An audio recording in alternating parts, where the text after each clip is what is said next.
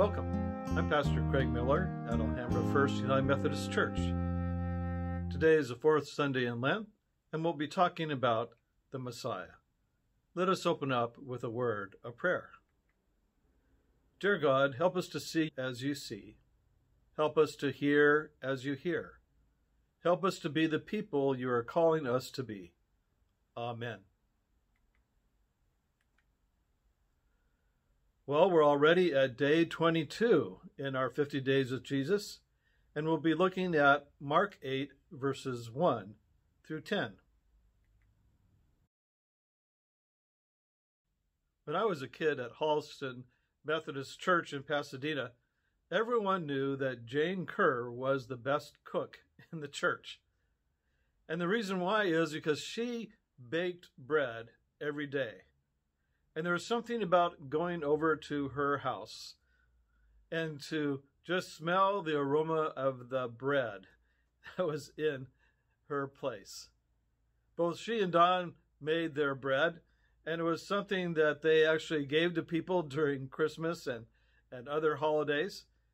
And it was something to behold. Fresh baked bread.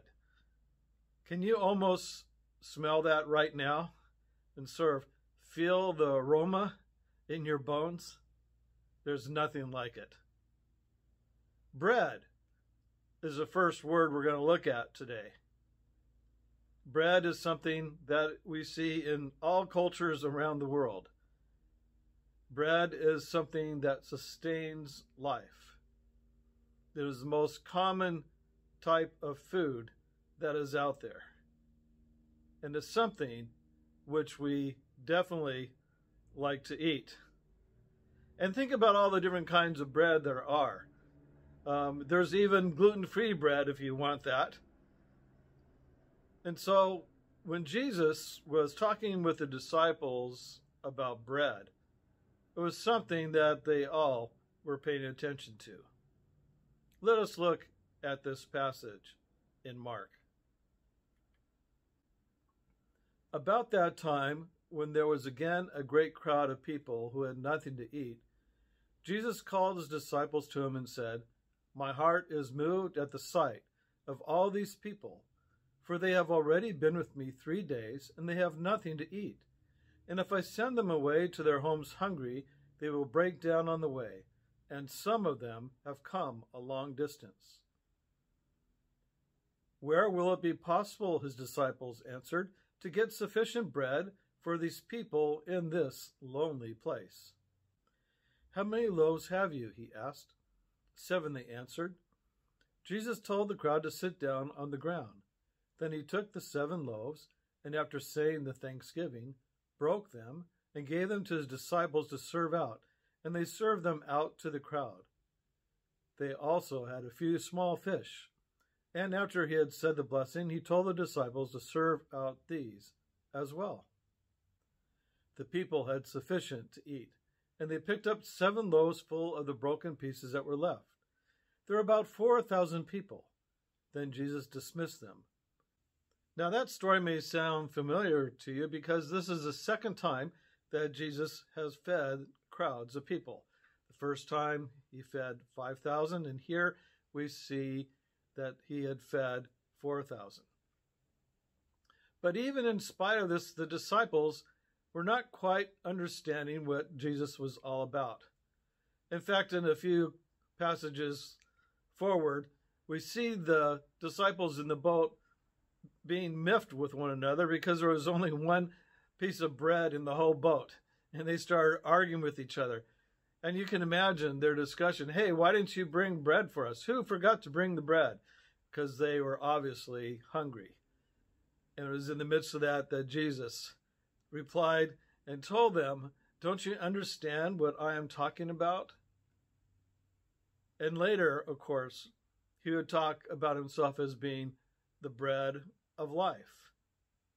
And of course, on Monday, Thursday, he talks about breaking his bread as a symbol of his body being broken for us. So bread is a very powerful metaphor for understanding Jesus and how he gave his life for everyone and how he was giving his life to all who were following him right at that particular time. But what we see in the passages that we're looking at today is that the disciples were having a hard time understanding what exactly was going on. Our second word is sight. So I remember when I got my first pair of glasses, I was about 10 years old. There's two things that happened. One is that I began to see a lot clearer, and the second is I got called Four Eyes because I was one of the few kids in my class that had glasses. But sight is something that we can take for granted unless we have problems with our eyes. But the sight that we're talking about here in the biblical terms is more than just what we see with our eyes. It's how do we understand what is going on? Let's take a look at this passage where Jesus heals a blind man and pay attention to what is happening in this story. Taking the blind man's hand, Jesus led him to the outskirts of the village. And when he had put saliva on the man's eyes, he placed his hands on him and asked him, "Do you see anything?" The man looked up and said, "I see the people, for as they walk about, they look to me like trees." Do you notice something here? Does it seem like Jesus didn't have his act together? I mean, why would he begin to heal the man and not heal him completely? Why is it that we see the man just being able to see in a blurry way where people look like trees, where he doesn't see them with clear eyes? Well, here this story is telling us where the disciples are in the midst of the Gospel of Mark. They do not have clear eyes. They do not see clearly. In fact, most of the people who are following Jesus are not too sure about him and what he was up to. The passage continues. Then Jesus again placed his hands on the man's eyes, and the man saw clearly.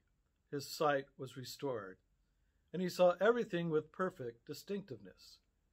Jesus sent him to his home and said, "Do not go even into the village."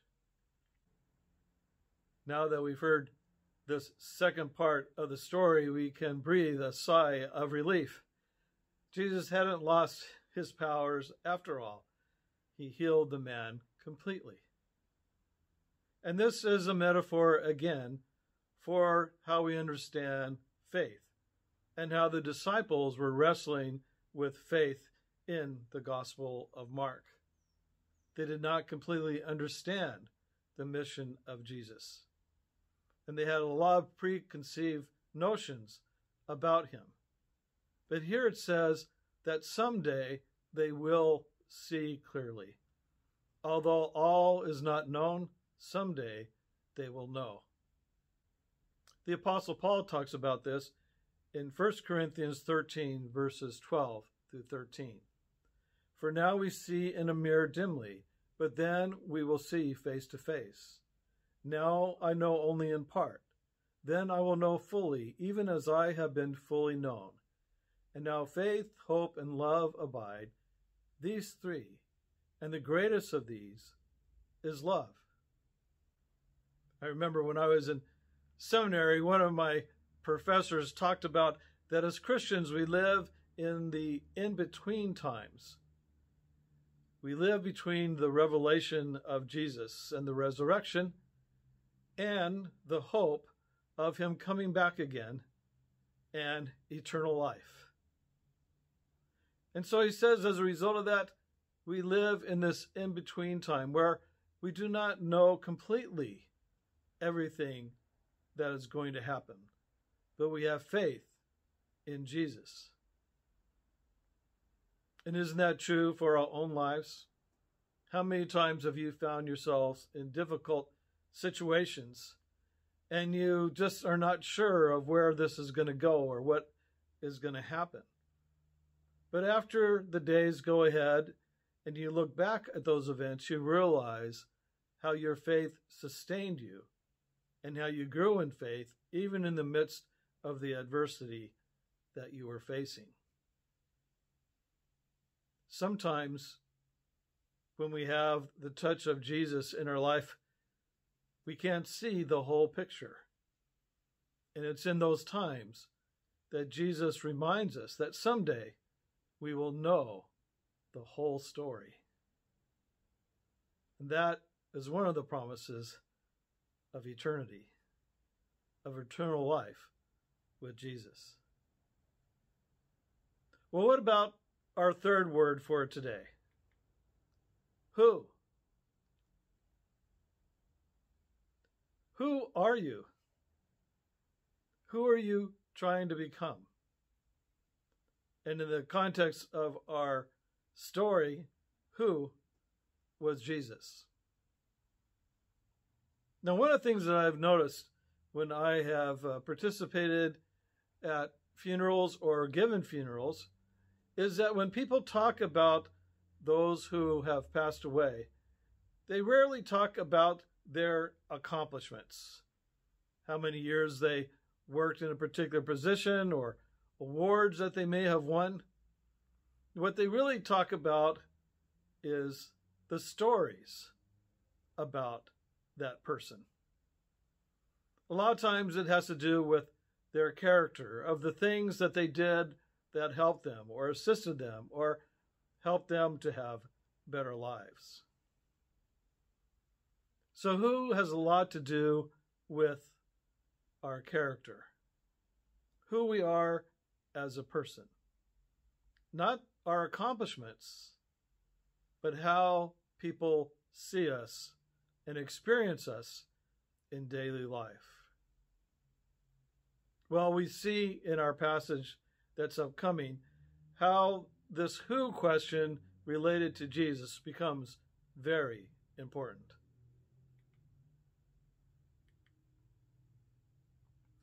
Afterwards, Jesus and his disciples went into the villages around Caesarea Philippi, and on the way he asked the disciples this question: "Who do people say that I am?" "John the Baptist," they answered, "but others say Elijah, while others say one of the prophets." "But you," he asked, "who do you say that I am?"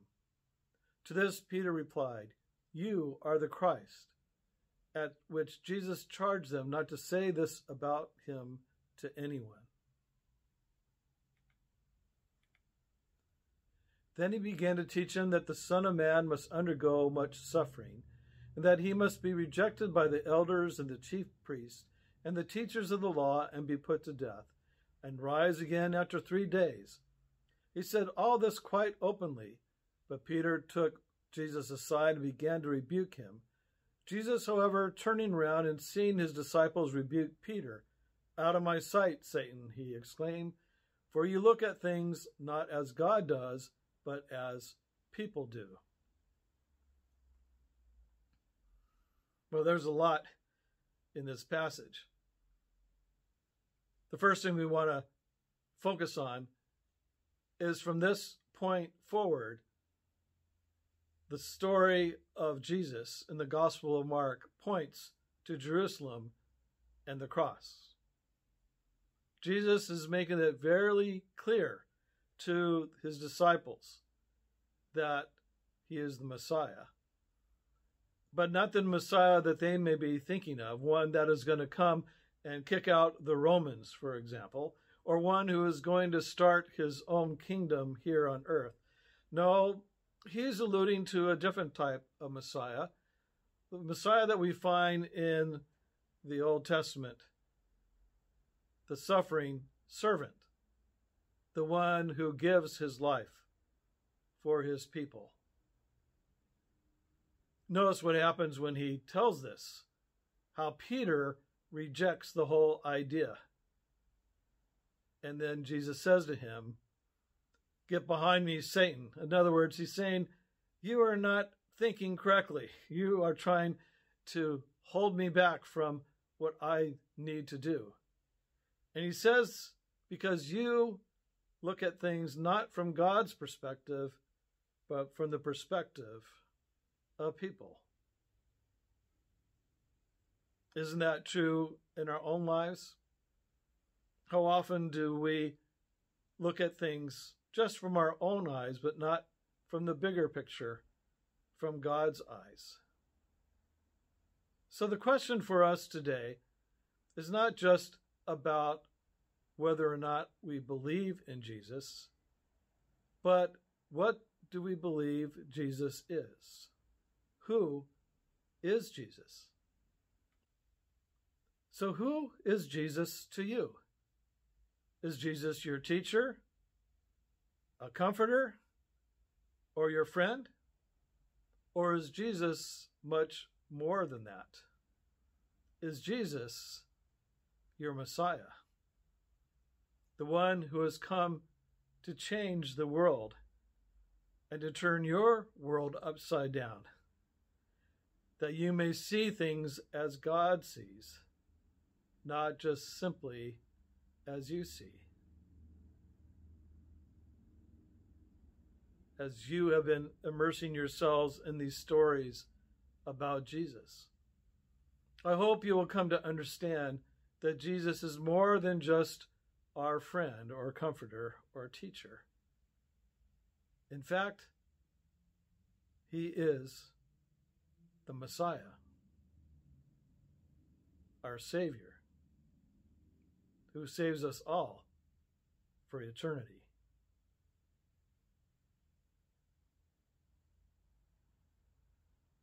Let us join together in the Lord's Prayer. Our Father, who art in heaven, hallowed be thy name. Thy kingdom come, thy will be done on earth as it is in heaven. Give us this day our daily bread, and forgive us our trespasses, as we forgive those who trespass against us. Lead us not into temptation, but deliver us from evil. For thine is the kingdom, and the power, and the glory forever. Amen. Before we listen to the music from Angel and Michael, let us have this benediction. Dear Jesus, help us to be the ones who touch others on your behalf. Let us be givers of hope, grace, and love in your name. Amen.